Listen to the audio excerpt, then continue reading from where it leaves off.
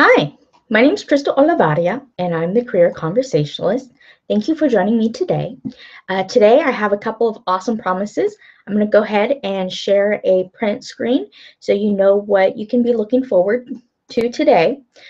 This is an event page on Google that I will be posting every week so that you can go ahead and see the upcoming topics. So I'd appreciate it if you would hit the share event and like it or plus it. But today we're going to be talking about what can you do with a marine biology degree. Discover 3 occupations with bright job growth outlooks. Avoid the most common misunderstandings about employment and learn 3 ways to respond to "you will not make a lot of money." So pretty much this came about just talking and interviewing with students. So I really appreciate the feedback from those of you who I've been talking to and interviewing, and thank you so much. So that's how the show got started, and this is the first episode where I will be answering your questions. So please continue to engage and let me know what your concerns are so that this way I can help provide some answers. So with that, let's go ahead and get started and do a quick review of what is a marine biologist. Well, marine stands to relating of the sea, and a biologist is the science of studying living matter. So you combine those together, and it's the science of studying living matter in the sea. Now, one of the things that's really confusing about marine biology is it's a big umbrella. So when you start searching for jobs, there are a lot of different jobs that you can have as a marine biologist, but they're not necessarily going to be listed under as a marine biologist. So what I mean by that is this is the little graphic I created, and it talks about aquaculture, marine biotechnology, environmental biology, and toxicology. These are all areas where there are jobs, but if you look under a marine biologist, you might not find these jobs, even though they include just that. So that's part of the confusion. Is it's a very big, there's a lot of, it goes back to the language and understanding what are you looking for, especially if you're looking for jobs and if they're going to be a good fit for you. So I'm going to tell you how to do that and where to look and what to type in. So with that, I'm going to give you some statistics that come from none other than our U.S. Department of Labor. Now, these statistics are not actually from their website. What it is their website. I don't know if you've ever been to it, but it's kind of hard to read. It's a lot of data. It's like looking at the raw data. And so there's a website that I'm going to show you that takes all of their information, and it makes it really easy to understand, and they organize it by job type and what they do. So with that, let's get started. And I just want you to know that the 5 different jobs that I'm going to share with you do require several different degrees. And I think it's interesting that on this website, one job, if you look, it breaks it down statistically, so it's nice because you see you don't only need a bachelor's degree to do a job. Sometimes a job is broken out into a percentage where a certain percent of people who do that particular job have a bachelor's degree, while maybe the other percent might have a master's degree or might only have a high school diploma or some other certificate. So it's really interesting because in the job market, we tend to think, oh, you need a particular type of degree to do something. And this website breaks it out statistically as far as people who currently hold a job and what kind of education they have. And it's interesting to note that typically when it comes to correlation, we tend to assume more education equals higher pay. But I really want to focus our conversations on supply and demand, as far as this is where a lot of the jobs are being created. Technology is changing things, it's changing where the jobs are, it's changing what employers need as far as a skilled workforce. So with that, the first job I'm going to tell you about is a biological science teachers and post-secondary. Now, if you notice this number right here, I'm going to tell you what to do with that number. There's a website, and so if you don't want to type all of this in, sometimes it's often easier and quicker just to find the actual job by typing in these numbers. But the median wage for 2004 was $74,580 annually. The projected job growth from 2012 to 2022 is faster than average.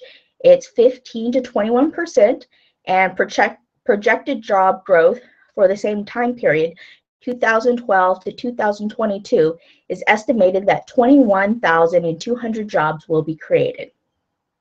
Now, if you really want to get a lot of information out of this video and you're watching it, especially say on your phone or on a laptop, a great way to take notes if you're like, oh, that interests me, is to go ahead and take a screen share while I'm sharing these cards. That's one of the reasons why I decided to do this. So I will go ahead and hold it up again for you right now. So if you like, go ahead and take a screen share if this is something you're interested in.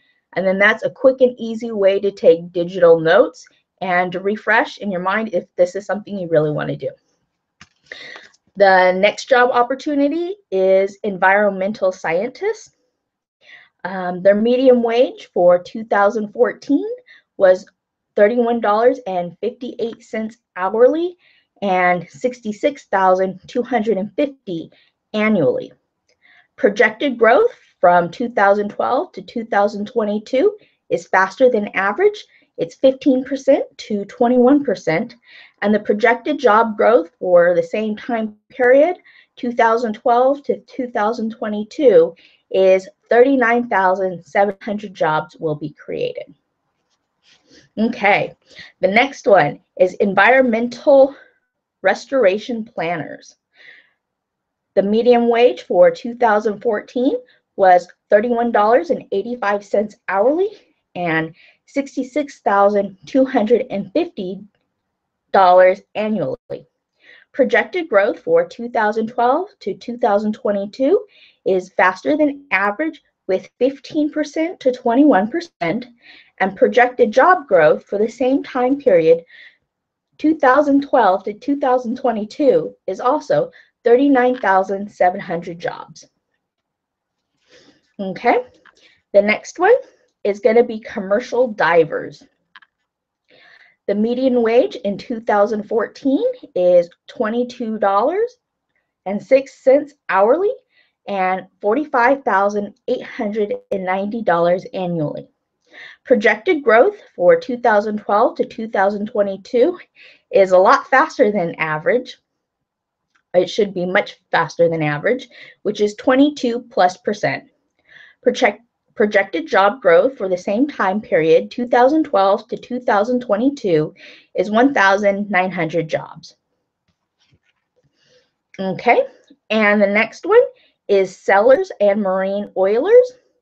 The median wage is from 2014, $18.80 per hour, and that comes out to $39,100 annually, with a projected growth of from 2012 to 2022, faster than average growth with 15 to 21%, and projected job growth for the same time period, 2012 to 2022, is 19,300 jobs. All right, so did any of those capture your interest? Are you interested in knowing more information about them? I'm hoping that you said yes, and I'm going to show you where to go right now. So go ahead and take a screen capture of this. It's called ONET, and you can find it by typing onetonline.com. onetonline.com. It basically looks like 1 ton online if you look at all the little words inside of it. Pretty much this is a government website with a lot of information on it. And so I'm going to go ahead and share my screen just so you can get a feel for what the website is and how to look up some additional information. So this is the site, and as you see in this top right corner, there is something that says Occupation Quick Search. Okay. And so the numbers that I was telling you about on the top of the card, we're going to go ahead and fill that information in. So for example, if I type in, let's go with an environmental restorational planners. And so up in this upper right-hand corner, I'm going to type in 19, what is that, a dash 2041.02 and hit enter. That's going to come up with it right here. You see how it comes up with the number right over here. And then over here it says environmental restoration planners. You see it has a little bright sun that says bright outlook, and then a green leaf that says it's a green field. So if we click on it, it's going to pull up all this information about it. One of the things that I really like about this website is if you look right here, it's going to say sample reported job titles. So that means when you're looking for a job, you're not just looking under marine biologists or environmental restorational planners. You could also be looking for all of these other titles right over here. So that's one of the reasons why people have a hard time finding jobs, is they don't always know what they're looking for, and this website details it out. And also, if you scroll down, you can see it talks about the type of tasks, the tools and technology, the type of knowledge that you need, the skill sets, the abilities, work activities, which is really nice because it breaks it down, like getting information, observing, receiving, and otherwise obtaining information from all relevant sources. So it really gives you an idea of what is done on this job. You know, breaks it down to work context, like how much of the time are you spend on electronic mail, the telephone, freedom to make decisions, connect with others, structured versus unstructured work, that sort of thing. So I think that's really nice. When you scroll down here, you'll see that this is what I was talking about when it talks about education. How much of it is a bachelor's degree versus a master's degree. So this is to give you some idea that you don't have to have a master's degree, but it looks like your odds of getting a job are probably going to be significantly better if you decide to pursue forward with your education. Another thing that I think is interesting is if we just keep scrolling down here, this is where it talks about wages and employment trends, and this is where I'm pulling the information from. A lot of this information is national, but if you want, you can break it down by state by picking the drop-down menu, and that's going to change things quite a bit, which is really awesome. One of the things I will say is that I caution you when you're looking at this type of information, don't make it the sole basis of all your choices.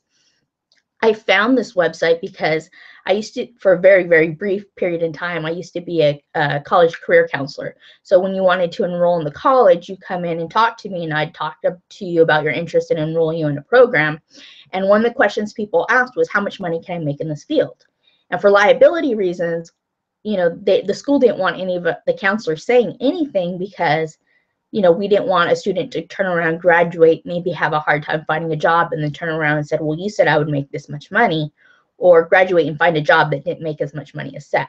So it was always easier from a liability standpoint to say, well, go talk to the government, go look at the government's website. It's based on statistics. Here you go. The good news about it is it's easy to access information, and it does break it down by state.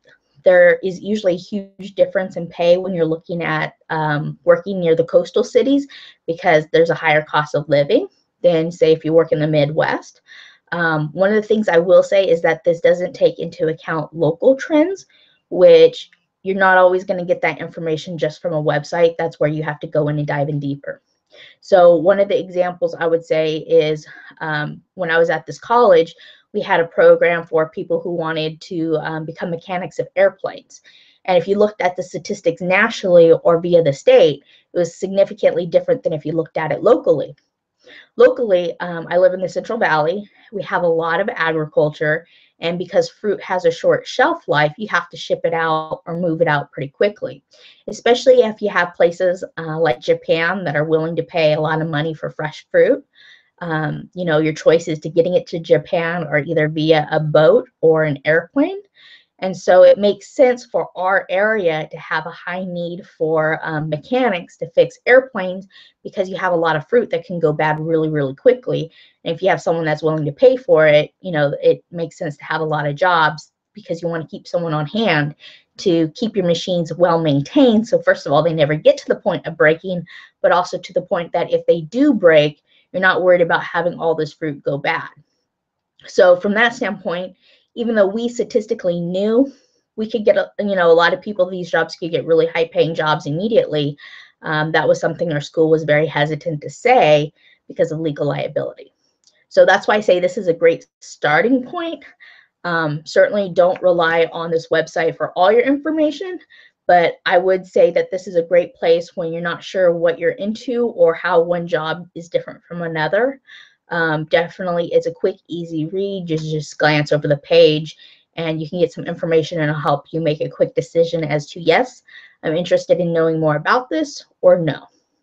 So, but I also do like it because it gives you realistic expectations as far as what's being paid. I know sometimes it's always hard when people are like, oh, that's not a lot of money. And you're like, well, it's all relative. Like, how much is a lot of money? So one of the other things that I will say, just going back to the promises as far as avoiding the most miscommon understanding about employment, is we're going to talk about waves. So you can see that there's big waves and little waves, and the big waves usually have to do with government funded research. And so what I've been told is I actually have an uncle who was thinking about becoming a marine biologist, and he said one of the reasons he was really hesitant is because of the major waves of, you're basically, if you want to do a lot of the research, you might be in the field and that research is funded via a grant. So when that project is over, what do? What's your next project? Where, you never know how long is it going to be before you find the next project, or how long is it going to take to get the funding, or what if someone else gets the funding and it doesn't make sense for you to work on that project because maybe you're not in that same geographic location and someone else is. So it's this constant up and down motion of never knowing what's going to happen. And part of it is it's just not realistic to think of a job that has a lot of research ongoing for that, unless you work for a major company and you're in a research and development area. So with that comes down here, he was talking about private, which could include contracts with multiple government agencies. And so when I was doing research online, I actually found an organization in Southern California that does just that. They basically have a staff on board and they serve a lot of different governmental agencies. So for example, if they want to test clean water or the feasibility of something or do an environmental study, they have enough business coming in from multiple government agencies that it works out to be a win-win situation, because now the government isn't employing someone full-time and they're not calling them only when they need to, but instead you have a private organization that's basically facilitating everything and managing the schedules as far as organizing, the scientists that need to be working on which projects and at which time. And because they serve so many entities, both private and government, that's why they're able to create these little waves. So it's a lot more stable. Yes, things are still going to happen, but it brings about a lot more stability. Okay, so I hope you're finding this helpful. One of the other things that I would like to share with you is also how to think about this. You want to think about long-term trends. I know a lot of times, sometimes you grow up, people asking you, well, what do you want to be when you grow up? And you say, I like animals, or, I love to swim and I like biology because it was really neat looking at the microscopes and that's how I chose my major, things like that. And so a lot of times when you're a kid, the way you focus on looking at a job is what you want.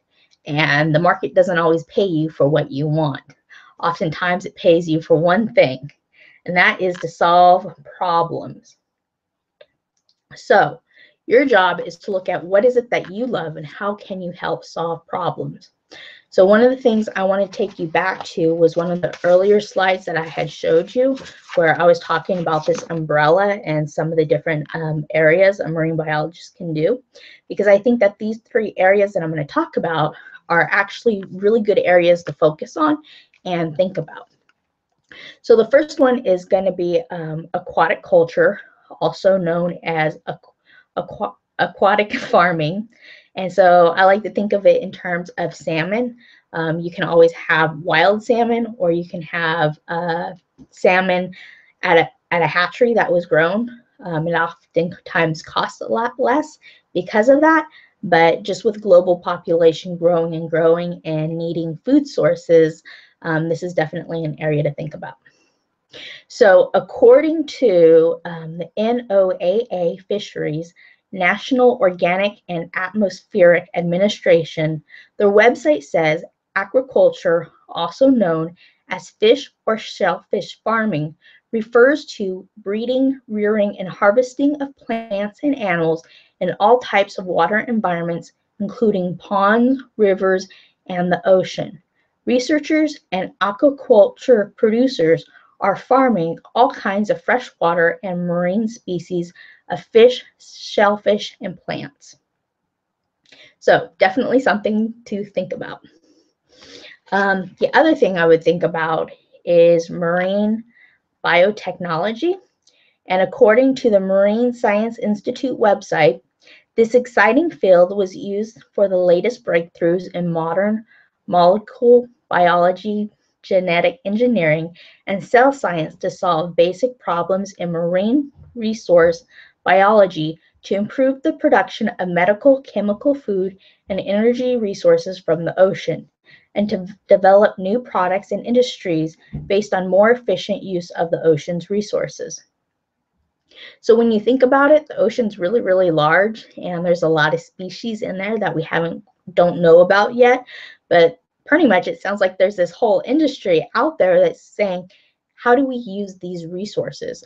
Certainly there's a lot of diseases out there. Could the cure for cancer or these other diseases, the key to that be inside the ocean? So again, this sounds like a lot of research and development. Certainly there are companies out there that spend a lot of money on research and development. The statistics for that is constantly changing. It seems like it's always increasing. So that is an area to be thinking about. The other area is environmental biology and toxicology. The website, The Marine Careers, a Sea Grant Guide to the Ocean Opportunities website says, environmental biology and toxicology, including water quality research and the study of contaminants or pollutants in the coastal or marine environment, laws, regulations, and cleanup measures designed to protect the environment will ensure that the marine and environment biologists and consultants continue to play an important role in society. I definitely think this is a really good opportunity too. I know that people talk about, especially here in California, because of all the agriculture, we talk about like water rights and fighting for water. But I also think that there seems to be more interest in the quality of the water, especially with what I've seen in the news going on about quality drinking. The drinking water, is it okay? Is it safe? Is it helping to create disease in other people because they're drinking something that is not healthy for them? A lot of times pharmaceuticals, like if someone doesn't finish their prescription or they get better or they don't need the whole prescription, a lot of times people are dumping those pills in the toilet and flushing them. And so all that stuff is entering into our drinking system, and a lot of the wastewater management plants are not designed to handle that. Also, I've seen articles talking about the facial scrubs. They have those little like micro beads in them so that when you clean your face, the micro beads help take off all that dead skin cells.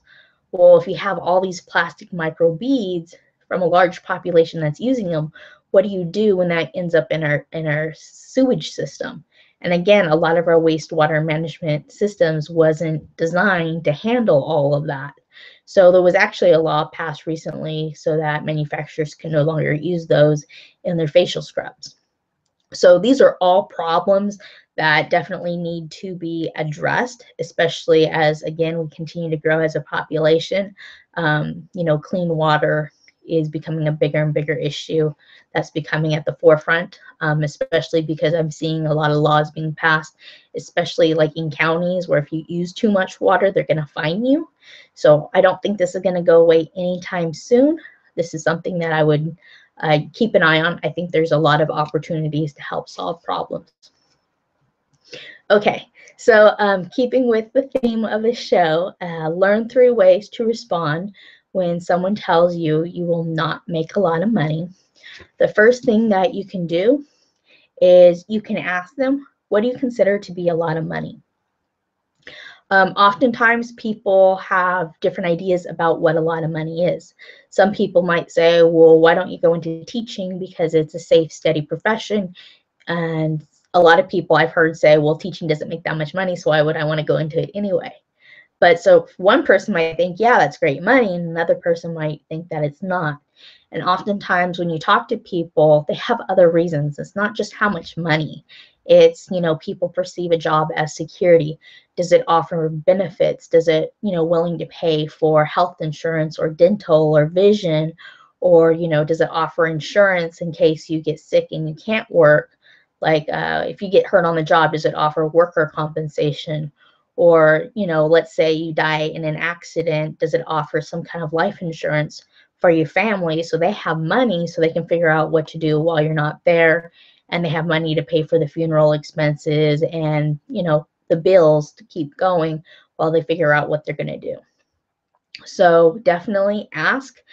When you do that, you have a conversation. And so a lot of times people like to lecture like, oh, you're not going to make a lot of money, or that's not going to work out, or, you're too smart for that, or why do you do this, or why don't you do that? And it's just like, blah, blah, blah, blah, blah, blah, blah. It's like, come on, really? But when you start asking questions, you're basically putting it back on them. They're like, whoa, well, I don't know. Like, sometimes they might just throw out a number as far as what is a lot of money.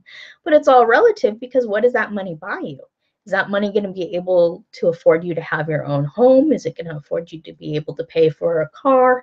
Is it going to be able to allow you to save enough away to pay for, put money in a retirement plan?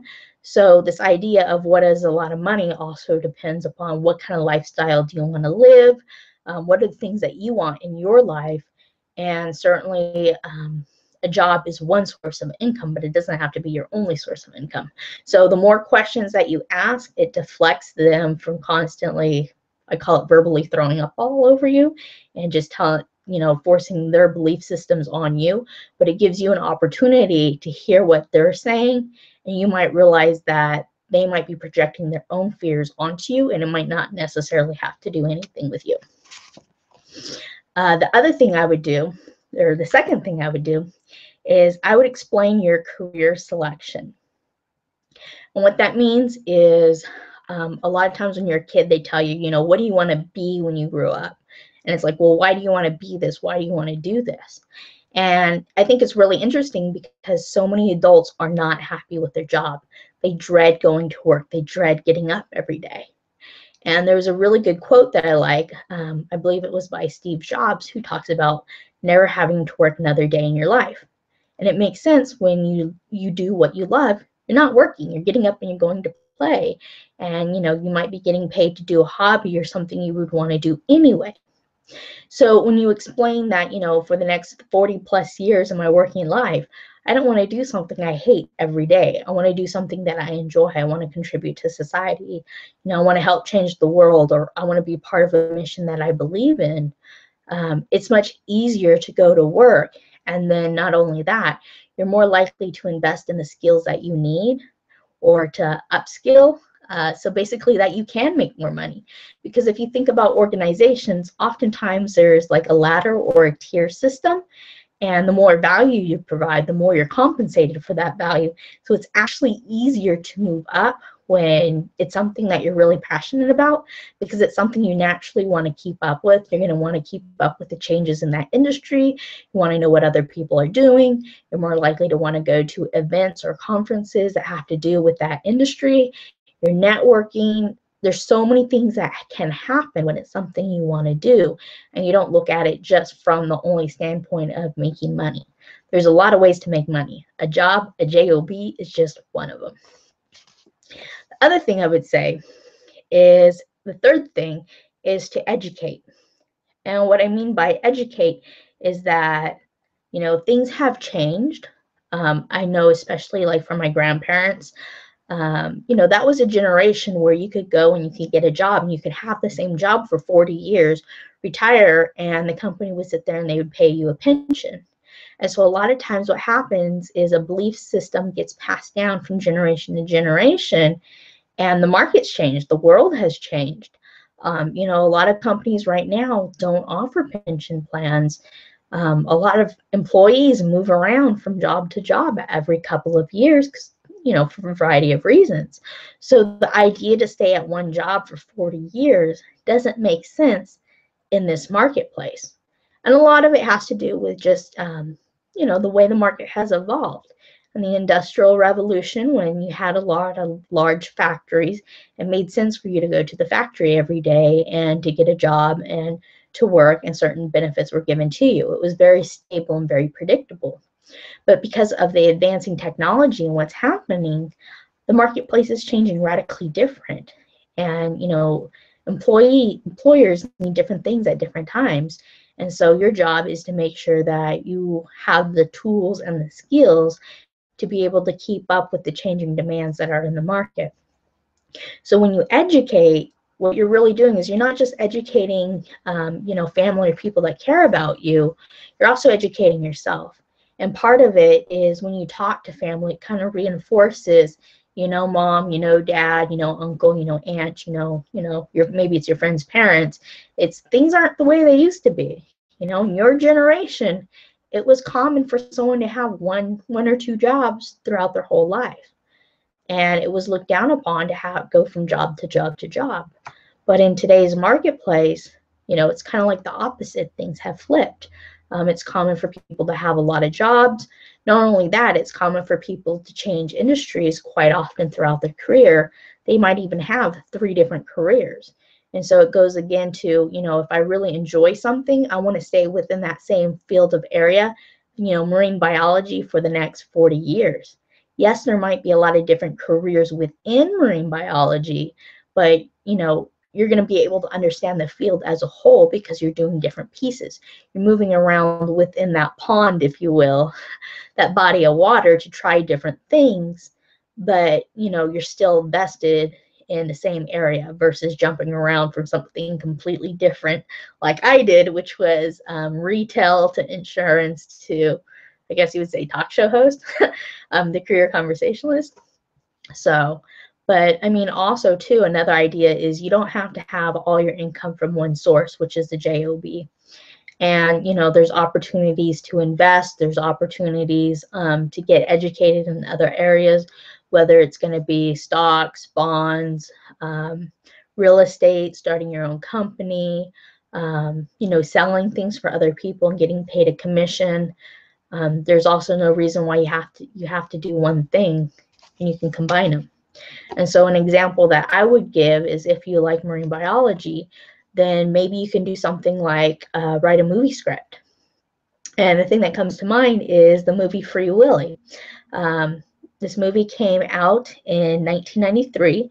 It was a family drama movie, and according to Wikipedia, it made over 153 million worldwide.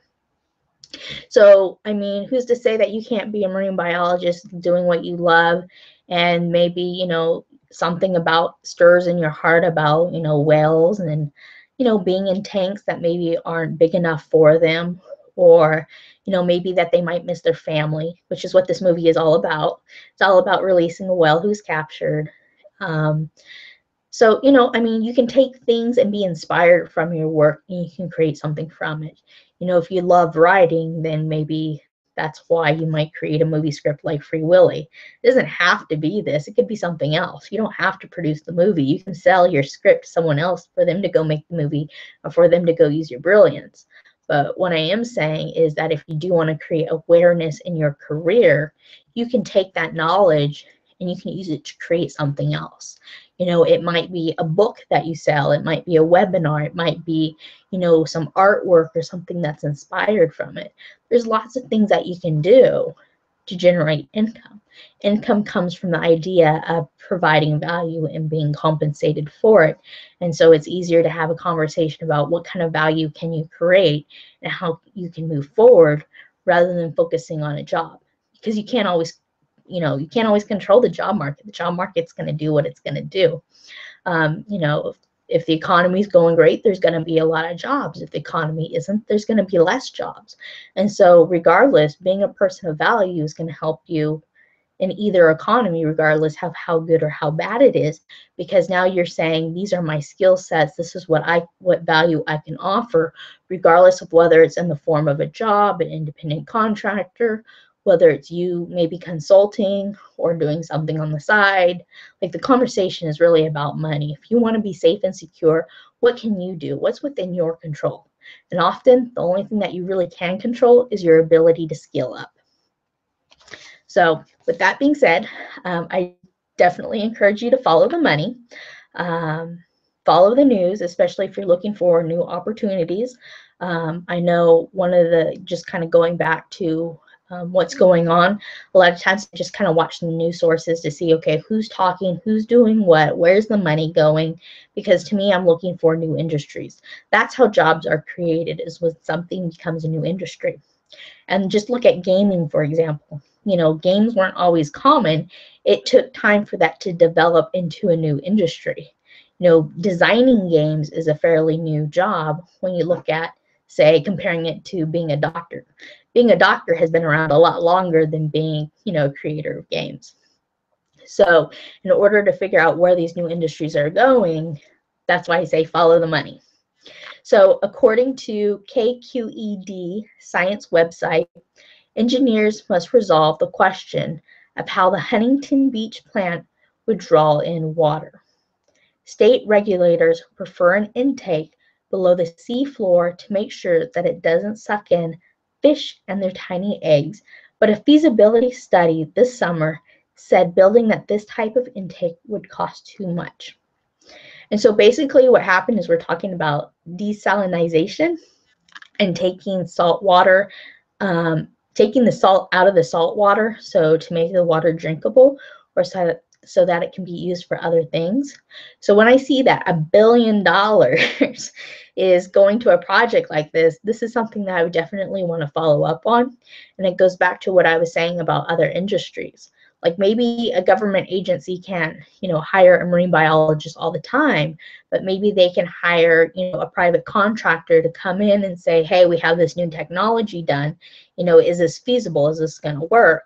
And then, you know, it kind of goes back to what I was saying earlier about all the different projects. If you work for one company that handles these projects, then you can have more stable employment. And as the technology improves, then they're going to want to conduct more studies to see, you know, A, is this drinking water going to be safe? B, how is it being pulled up? We want to make sure that we're not creating more problems. We're trying to solve a problem, not just fix one problem to create another. So things like that I would stay interested in. Just follow up. You never know, your career in 10, 15 years, that might be something you would be doing.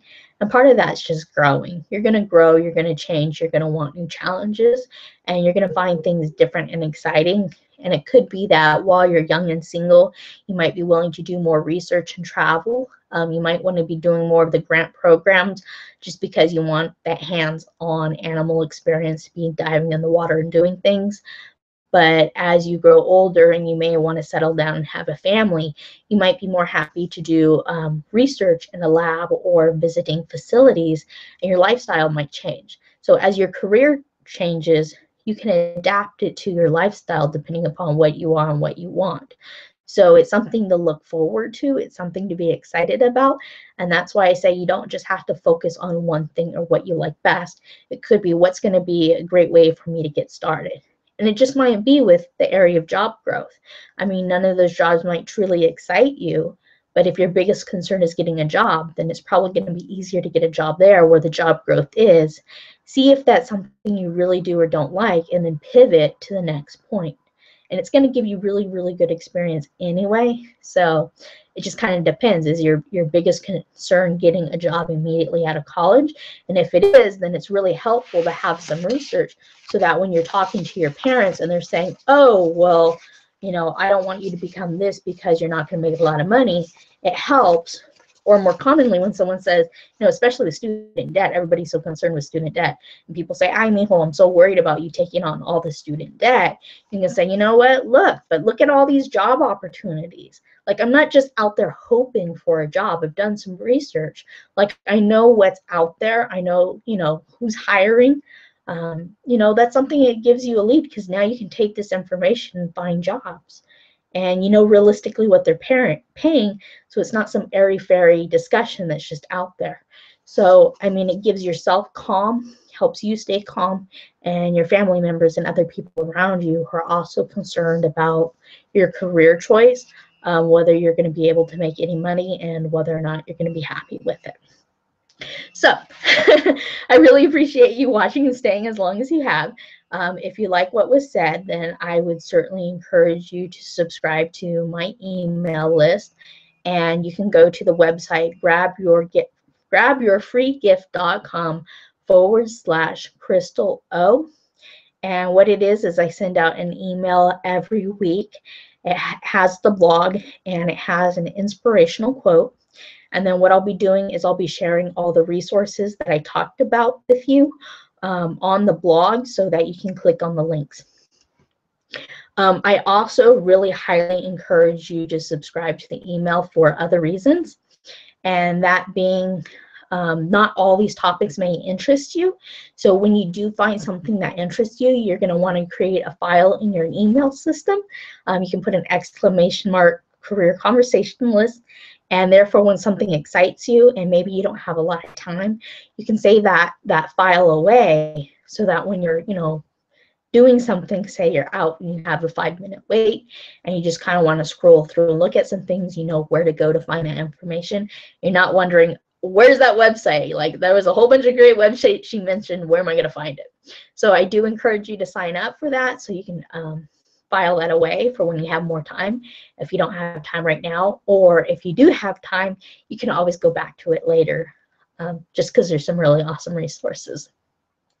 The other thing I would like to do is just kind of take a moment to thank technology. This was made available because of Google and their Hangouts and YouTube. So this video will be available for replays. And then also, I just want to let you know about what's coming up for next week. I've got an exciting show for you planned.